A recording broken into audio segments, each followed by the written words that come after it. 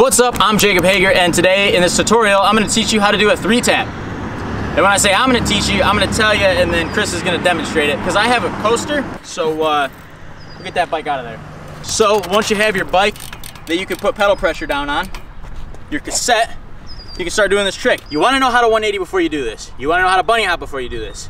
That's really the only two tricks you need to know. You don't need to know how to fakie to do this trick, but if you know how to 180, you should know how to fakie. All right, anyways, so first step is the same exact thing as a 180. You just spin a little bit harder. You're gonna do the same carve that you do, your same hop. You wanna lean back and land on your back wheel. So you're gonna come up like this, carve, do the 180, over rotate it a little bit. Keep your back like you're doing a manual, almost like landing in a manual. And you're gonna land like this. And if you keep your pedals really tight and you just do a 180 with your pedals locked up, your bike will automatically start to lift up. So if you're doing the 180, you do it and you land, your front wheel is already gonna lift up. So once you got that, then you wanna just press down and keep turning your head.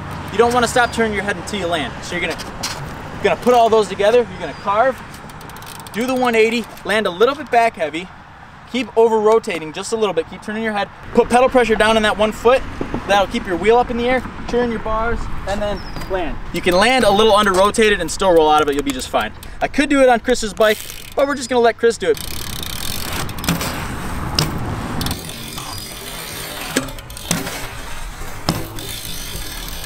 Once you have that trick down, you can start adding more into it. You can start spinning out of it. Chris is gonna show us something right now.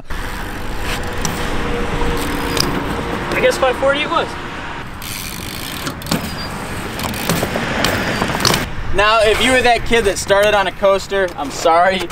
It's just really hard. I don't have a lot of slack in my coaster, so it would be a lot easier for me to do this than most kids because y'all got 10 feet of slack. So I'll give it my best attempt.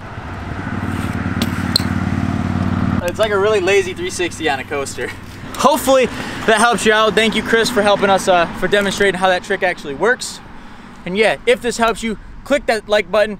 If you're gonna go out right now, learn the trick, get it dialed first day, smash the like button. Also, if you have any questions about this trick, or you want me to do a trick tip video on any other trick, comment below. We're gonna be doing a lot more of these in the future, so make sure you click that subscribe button so you don't miss out. We'll see you next time.